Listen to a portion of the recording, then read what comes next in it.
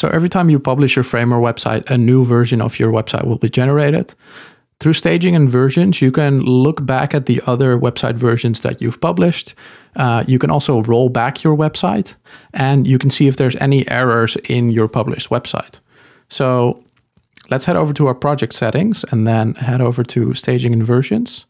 And this is where you'll be able to see all of the publishes that you've made to your website. So you can see here that I can click on the latest, which is going to open the latest version of my website. And this URL is always going to show the latest version of my site that I've published.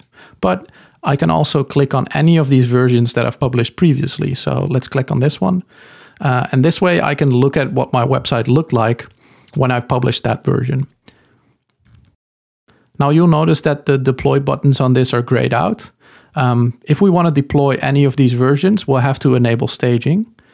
And what staging does is it allows us to always roll back to an older version of our website. So if I go back to this older version, I can now click on deploy, which means this is now the live version of our website. So if I go to my custom URL, which is fusion.framer.website, this will be the live version that's going to show on this URL.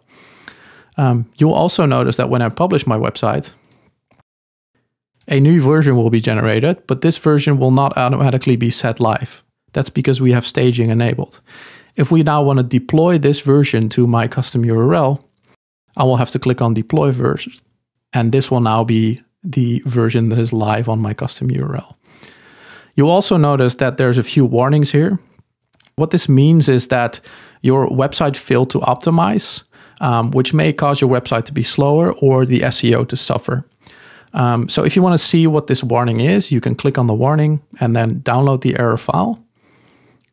So in the error file, you can see a few things. We'll give you some context on what this error means. There are multiple errors you can get, but in this specific error, it says this page has nested links and it could not be optimized, which means it will be slower to load and the SEO will suffer. It is also showing which page has the nested links. In this case, there's no page showing, which means it's the home page. We always show you a link on how to debug this error or how to fix it. And we'll try to show you on which element this nested link appears or where the error appears in your website. So let's head back to our canvas and see if we can fix this error. So I know that it's about nested links, so I'm going to look for an element in my layer panel that has a link on it. And I can see that there's a button element here that has a link. So because it says it has nested links, I'm going to assume that the element inside of it also has a link, which is a component. So I'm going to click into the component. And I can see here that on these two components, these also have links, which means this is a nested link because there's a link inside of a link, which is technically not allowed by HTML and will cause your site not to optimize.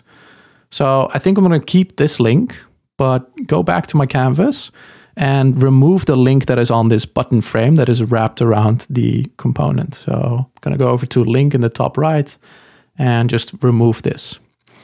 Now let's head back over to our project settings and staging and versions and publish it again.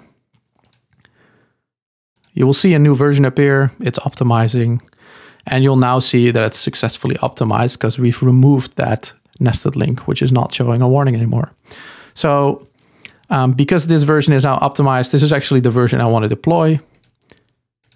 And this version is now live on my website. So if I click on this URL, this is now the optimized version of my website. It's the latest version, and this is exactly what I want to set live. So that is how you manage staging and versions and go back to previous versions of your website, but also fix certain warnings that might show up.